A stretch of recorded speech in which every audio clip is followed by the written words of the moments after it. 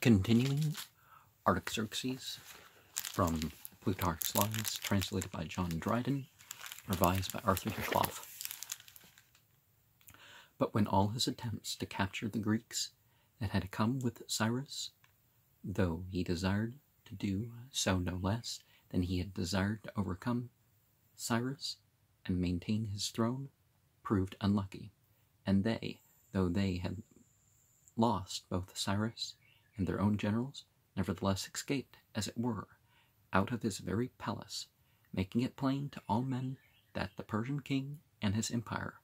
were mighty indeed in gold and luxury and women, but otherwise were a mere show and vain display. Upon this all, Greece took courage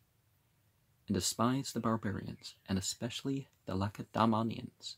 thought it strange if they should now deliver their countrymen that dwell in Asia from their subjugation to the Persians, nor put an end to the contemptuous usage of them. And first, having an army under the conduct of Thimbron, then under Dercalidas, but doing nothing memorable, they at last committed the war to the management of their king Agesilaus, who, when he had arrived with his men in Asia, as soon as he had landed them, fell actively to work and got himself very great renown. He defeated Tisphernus in a pitched battle and set many cities in revolt. Upon this, Artaxerxes, perceiving what was his wisest way of waging war, sent Timocrates the Rhodian into Greece with large sums of gold, commanding him, by a free distribution of it, to corrupt the leading men in the cities, and to excite a Greek war against Sparta. So Timocrates, following his instructions, the most considerable cities conspiring together, and Peloponnesus being in disorder, the emperors remanded Agesilaus from Asia, at which time they say, as he was upon his return, he told his friends that Artaxerxes had driven him out of Asia with 30,000 archers, the Persian coin having an archer stamped upon it. Now, politicians, or people involved in politics, really do operate according to whatever their belief system is. And if that belief system is, well, if the government gives me this, I'll favor their evils, right? Or the politicians, if I get enough popularity or corporate sponsorship, and because like right now people are pretending, oh no, people are of this belief. It's like, well, yeah, they're going to operate their beliefs in office, it's going to happen. Artaxerxes scoured the seas too of the Lacedaemonians, Canaan the Athenian, and Pharnabazus being his admirals. For Canaan, after the battle of Agaspotami, resided in Cyprus, not that he consulted his own mere security, but looking for a vicissitude of affairs with no less hope than men wait for a change of wind at sea, and perceiving that his skill wanted power, and that the king's power wanted a wise man to guide it, he sent him an account of his projects, and charged the bearer to hand it to the king, if possible, by the mediation of Zeno the Cretan, or Polycritus the Mendaan,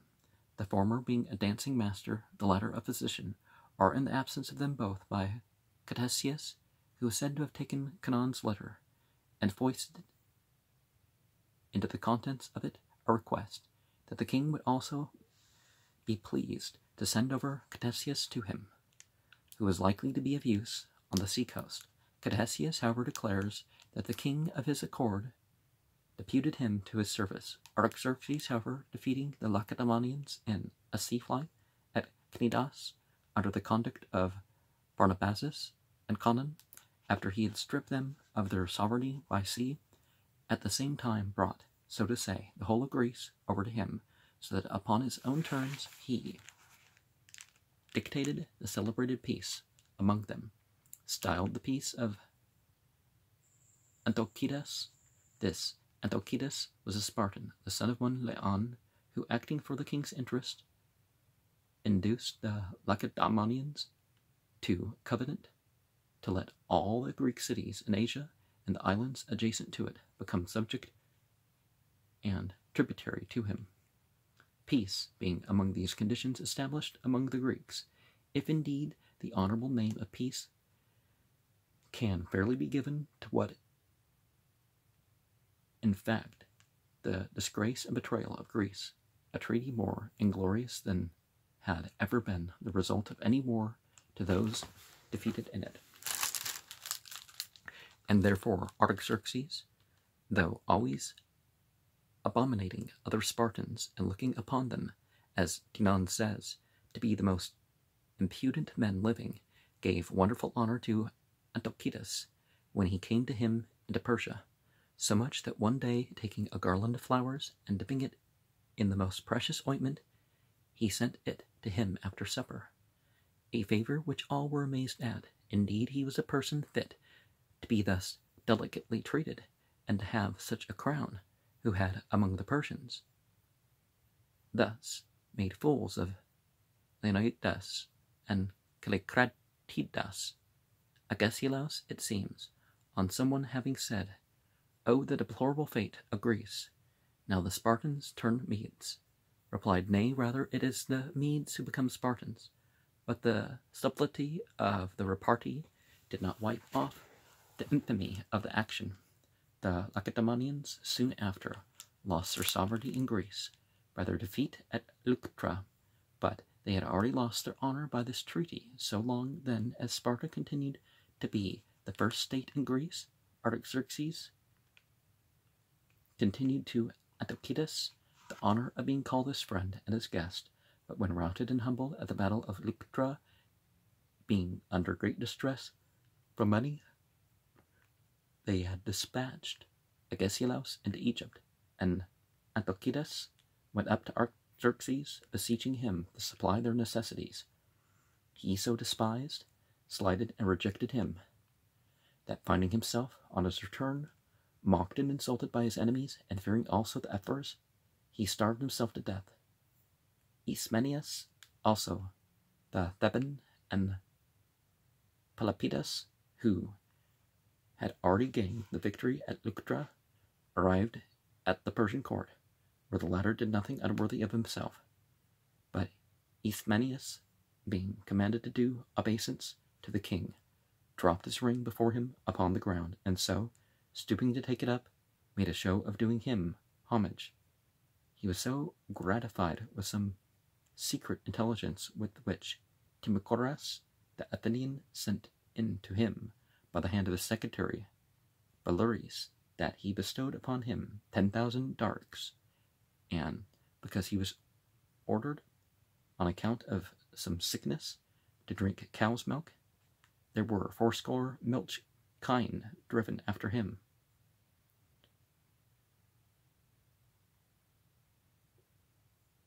Why in the world would you need 80 cows? One would be all a person could drink, right? Also, he sent him a bed, furniture, and servants for it, the Grecians not having silk enough to make it, as also chairmen to carry him. Well, maybe if you wanted to bathe in it or something. Being infirm in body, to the seaside, not to mention the feast made for him at court, which, so princely and splendid that Ostenus, the king's brother, said to him, "O Timocharis, do not forget the sumptuous table you have set at here. It was not put before you for nothing," which was indeed rather a reflection upon his treason than to remind him of the king's beauty, and indeed the Athenians condemned Timocharis to death for taking bribes. But Artaxerxes gratified the Grecians, in one thing in lieu of the many wherewith he plagued them, and that was by taking off Tissaphernes, their most hated and malicious enemy, whom he put to death, Paracetes adding her influence to the charges made against him, for the king did not persist long in the wrath with his mother, but was reconciled to her, and sent for her, being assured that she had wisdom and courage fit for royal power, and there being now no cause discernible but that they might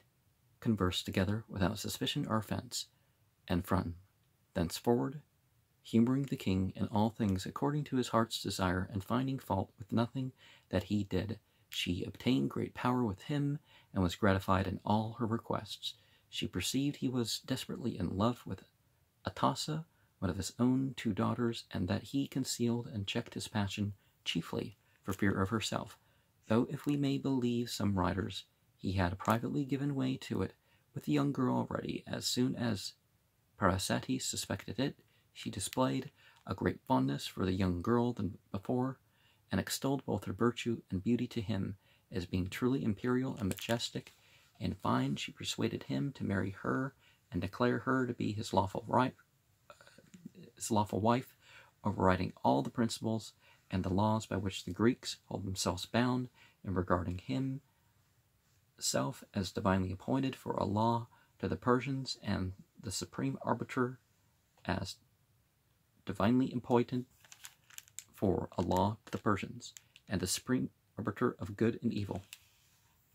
Well, people are always, well, not always, but, most people are taking something other than God as their, Lord, really. Like uppercase Lord, not, Lord and Lady and spiritual master and that sort of stuff, but, and Nietzsche definitely warned about the idol of the state. Nihilism would do that. Of course, we have the mythical monsters and the, I include aliens amongst that, but, and the celebrity. MTV had a show back in the day called Fanatic, and it really fit that, because these people were obsessed with the person, not so much the principle or, the message in the art. But some historians further affirm in which number is Heraclides of Cuma, that Artaxerxes married not only this one, but a second daughter also, Amestris, of whom we shall speak by and by, but he so loved Atossa when she became his consort, that when leprosy had run through her whole body, he was not in the least offended at it, but putting up his prayers to Juno for her, to this one alone of all the deities, he made obeisance. Yeah, Juno's like Jupiter, right? By, it's not always two faced Jupiter, but by laying his hands upon the earth, and his satraps and favorites made such offerings to the female entity by his direction, that all along for 16 furlongs betwixt the court and her temple, the road was filled up with gold and silver, purple and horses devoted to her. He waged war out of his own kingdom with the Egyptians, under the conduct of Pharnabazus and Iphicrates, but was unsuccessful by reason of their dissensions. In his expedition against the Cadousians, he went himself in person with 300,000 footmen and 10,000 horse, and making an incursion into their country, which was so mountainous as scarcely to be passable, and withal very misty, producing no sort of harvest of corn, grain of whatever sort, or the like, but with pears, apples, and other tree fruits, feeding a warlike and valiant breed of men, he unawares fell into great distresses and dangers, for there was nothing to be got fit for his men to eat, of the growth of that place, nor could anything be imported from any other. All they could do was to kill their beasts of burden, and thus a donkey's head could scarcely be bought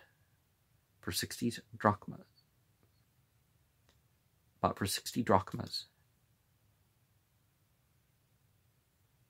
Well, often there's food all over the place. It's just people don't know from one place to the other. In short, the king's own table failed, and there were but few horses left. The rest they had spent for food. Then Teribazus, a man often in great favor with his prince for his valor,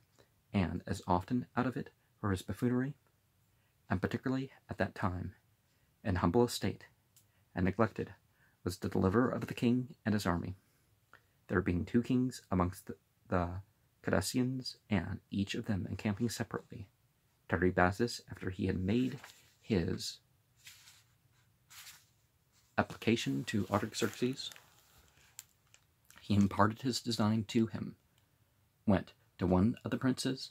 and sent away his son privately to the other. So each of them deceived his man, assuring him that the other prince had deputed an ambassador to Artaxerxes, suing for friendship and alliance for himself alone,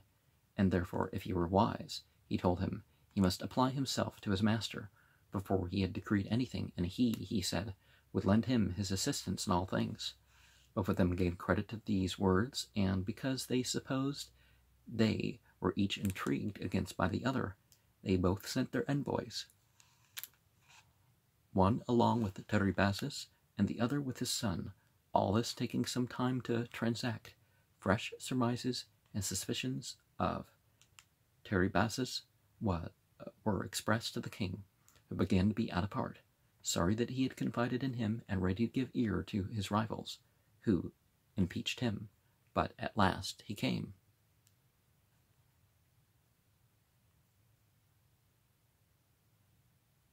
And so did his son, bringing the Cadousian agents along with them. And so there was a cessation of arms and a peace signed with both the princes, and Teribazus, in great honor and distinction, set out homewards in the company of the king, who indeed upon this journey made it appear publicly and plainly that cowardice and effeminacy are the effects, not of delicate and sumptuous living, as many suppose, but of a base and vicious nature, actuated by false and bad opinions. Now we see that one group that people are saying is harmless is actually more prone to certain violence and stuff, but different types of violence. For, notwithstanding his golden ornaments, his robe of state, and the rest of that costly attire, worth no less than 12,000 talents, with which the royal person was constantly clad, his labors and toils were not a whit inferior to those of the meanest persons in his army. With his quiver by his side, and his shield on his arm, he led them on foot, quitting his horse, through craggy and steep ways, insomuch that the sight of his cheerfulness and unwearied strength gave wings to the soldiers, and so lightened the journey, that they made daily marches of above 200 furlongs. After they had arrived at one of his own mansions, which had beautiful ornamented parks in the midst of a region, naked and without trees, the weather being very cold, he gave full commission to his soldiers to provide themselves with wood by cutting down any, without exception, even the pine and cypress. And when they hesitated, and were for sparing them, being large and goodly trees, he, taking up an axe himself, felled the greatest and most beautiful of them, after which his men used their hatchets, and piling up many fires, passed away the night at their ease. Nevertheless, he returned not with the loss of many and valiant subjects, of almost all his horses, and supposing that his misfortunes and the ill success of his expedition made him despised in the eyes of his people, he looked jealously on his nobles, many of whom he slew in anger, and yet more out of fear, as indeed fear is the bloodiest passion in princes. Confidence, on the other hand, being merciful, gentle, and unsuspicious, we see among wild beasts the intractable and least tameable are the most timorous and most easily startled. The nobler creatures, whose courage makes them trustful, are ready to respond to the advances of men. Pushing them forward, basically. Artaxerxes. Now being, going forward, Artaxerxes, now being an old man, perceived that his sons were in controversy about his kingdom, and that they made parties among his favorites and peers. Those that were equitable among them thought it fit that as he had received it, so he should bequeath it, by right of age, to Darius, the younger brother, Artaxerxes, who was hot and violent, and indeed a considerable number of the courtiers that espoused his interest. But his chief hope was that by Artaxerxes' means he should win his father, for he flattered her with thoughts of being his wife and partner in the kingdom after the death of Artaxerxes. And truly it was rumored that already Artaxerxes maintained a too intimate correspondence with her. This, however, was quite unknown to the king, who, being willing to put down in good time his son Artaxerxes' hopes,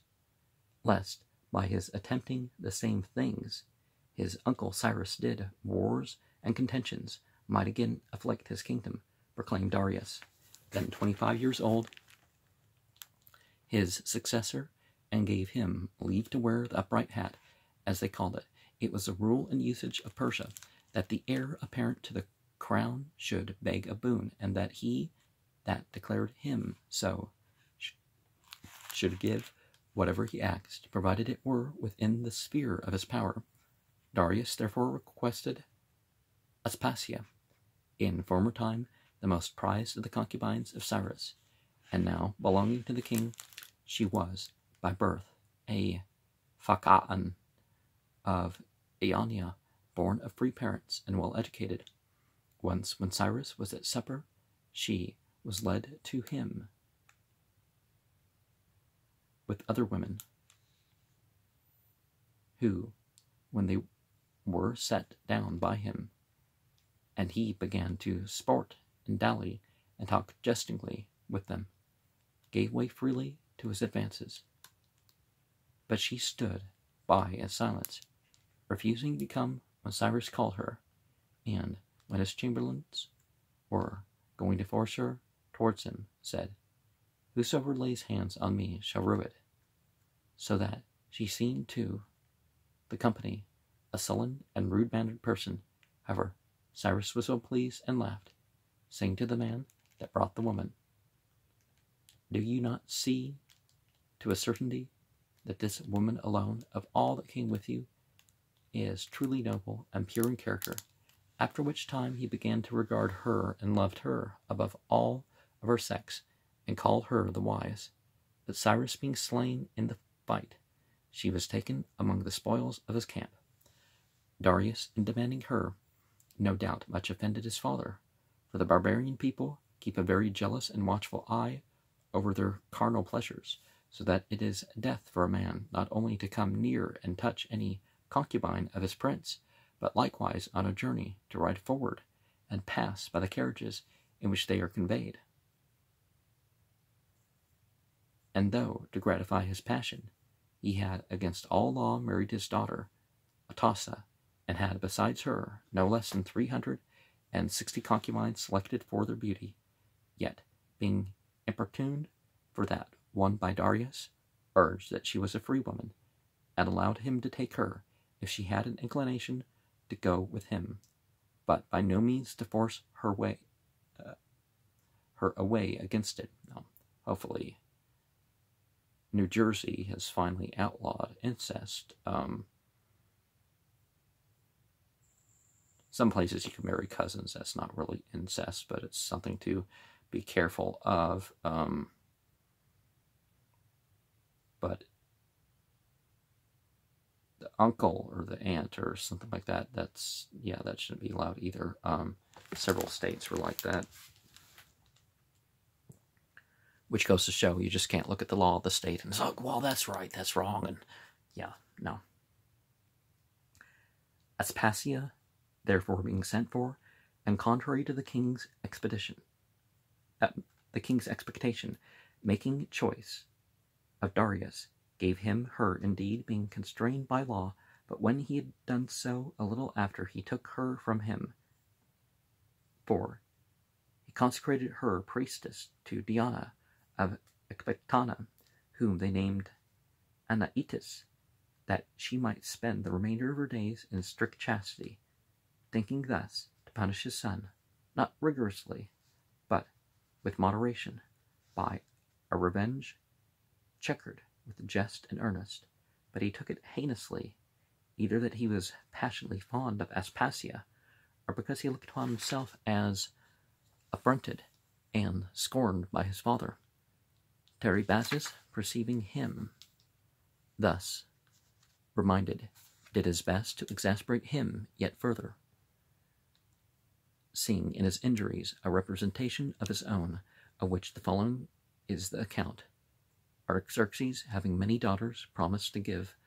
Apama to Pharnabazus to wife, Rhodogun to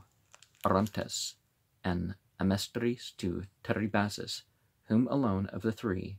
he disappointed by marrying Amestris himself. However, to make him amends, he betrothed his youngest daughter, Atassa, to him, but after he had, being enamored of her too, as has been said, married her, Teribazus entertained an irreconcilable enmity against him, as indeed he was seldom at any other time steady in his temper, but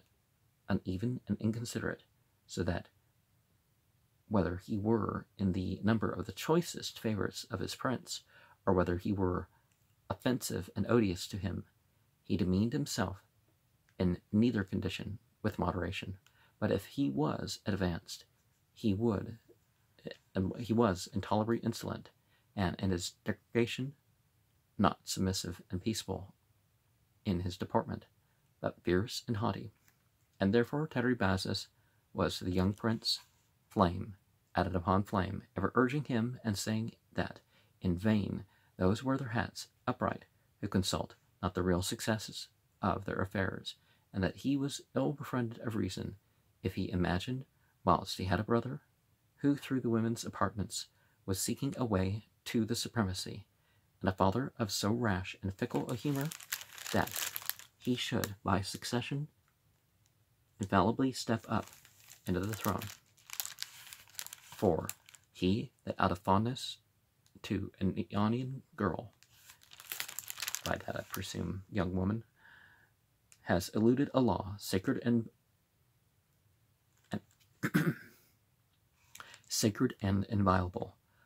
among the Persians, is not likely to be faithful in the performance of the most important promises. He added too that it was not all for one for Arcas to attain to, and for him to be put by his crown, since Arcas as a subject might live happily, and nobody could hinder him, but he, being proclaimed king, must either take up his scepter or lay down his life. These words presently inflamed Darius, what Sophocles says, being indeed generally true. Quick travels the persuasion to what's wrong, for the path is smooth, and upon an easy descent that leads us to our own will, and the most part of us desire what is evil through our strangeness to and ignorance of good. And in this case, no doubt, the greatness of the empire and the jealousy Darius had of Arcas furnished Teribazus with material for his persuasions, nor was Venus wholly unconcerned in the matter, in regard namely of his loss of Aspasia. Darius, therefore, resigned himself up to the dictates of Teribazus, and, many now conspiring with them, a eunuch gave information to the king of their plot, and the way how it was to be managed. Having discovered the certainty of it, that they had resolved to break into his bedchamber by night, and there to kill him as he lay. After Artaxerxes had been thus advertised, he did not think fit by disregarding the discovery to dispose so great a danger, nor to believe it when there was little or no proof of it. Thus, then he charged the eunuch constantly to attend and accompany the conspirators wherever they were. In the meanwhile, he broke down the party wall of the chamber behind his bed, and placed a door in it to open and shut, which he covered up with tapestry. So the hour approaching, and the eunuch having told him the precise time in which the traitors designed to assassinate him, he waited for them in his bed, and rose not up till he had seen the faces of his assailants and recognized every man of them. But as soon as he saw them with their swords drawn and coming up to him, throwing up the hanging, he made his retreat into the inner chamber, and bolting the door, raised a cry. Thus, when the murderers had been seen by him, and had attempted him in vain,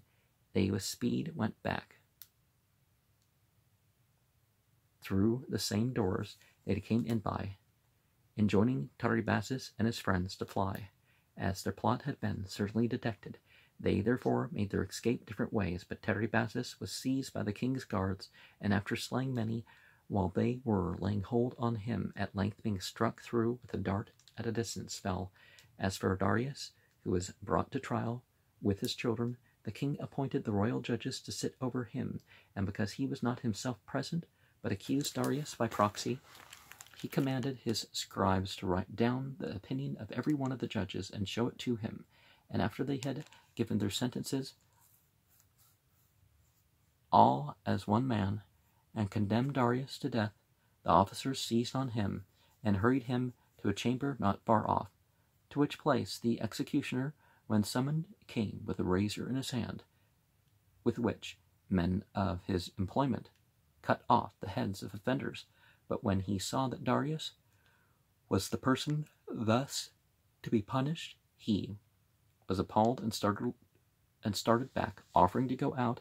as one that had neither power nor courage enough to behead a king. Yet at the threats and commands of the judges who stood at the prison door, he returned, and grasping the hair of his head and bringing his face to the ground with one hand, he cut through his neck with the razor he had in the other. Some affirm that sentence was passed in the presence of Artaxerxes, that Darius, after he had been convicted by clear evidence, falling prostrate before him, did humbly beg his pardon, that instead of giving it, he, rising up in rage, and drawing his scepter, smote him till he had killed him, and then, going forth into the court, he worshipped the sun, and said, "Depart in peace, ye Persians, and declare to your fellow subjects how the mighty Artaxerxes hath dealt out vengeance to the contrivers of unjust and unlawful things." And I presume they mean Ahura Mazda. So basically, God has done this. Such, then, was the issue of this conspiracy, and now Artaxerxes was high in his hopes, being confident in the influence of Atassa, and yet was afraid of Artaxerxes, the only male surviving, besides himself, of the legitimate offspring of his father, and of Arsames, one of his natural sons. For indeed Artaxerxes was already claimed as their prince by the wishes of the Persians, not because he was the elder brother, but because he excelled Artaxerxes in gentleness, plain dealing, and good nature. And on the other hand, Arsames appeared by his wisdom fitted for the throne, that he was dear to his father Artaxerxes, well known. So he laid snares for them both, and, being no less treacherous than bloody, he made use of the cruelty of his nature against Arsames, and of his craft and willingness against Artaxerxes. For he suborned the king's eunuchs and favorites to convey him menacing and harsh expressions from his father, as though he had decreed to put him to cruel and ignominious death, when they daily communicated these things as secrets, and told him at one time that the king would do so to him ere long, and at another that the blow was actually close, impending. They so alarmed the young man, struck such a terror into him, and cast such a confusion and anxiety upon his thoughts that, having prepared some poisonous drugs, he drank them, and he might be delivered from his life. The king, on hearing what kind of death he died, heartily lamented him, and was not without a suspicion of the cause of it, but being disabled by his age to search into and prove it, he was, after the loss of this son, more affectionate than before to Artaxerxes, and did manifestly place his greatest confidence in him, and made him privy to his counsels, whereupon Artaxerxes had no longer patience to defer the execution of his purpose, but having procured Artaxerxes, Teribazus' son, for the undertaking, he killed Artaxerxes by his hand. Artaxerxes at that time had but a little hold on life by reason of his extreme age, and so, when he heard of the fate of Artaxerxes, he could not sustain it at all, but sinking at once under the weight of his grief and distress, expired after a life of 94 years, and a reign of 62, and then he seemed a moderate and gracious governor, more especially as compared to his son Artaxerxes, who outdid all his predecessors in bloodthirstiness and cruelty. And well, I guess that's one of the things you would do, is you'd want that extra communication. It's like, make funny faces at him too. No, I suppose. Yeah, I guess I've heard of similar things. Not take this guy to prison, all this other stuff, but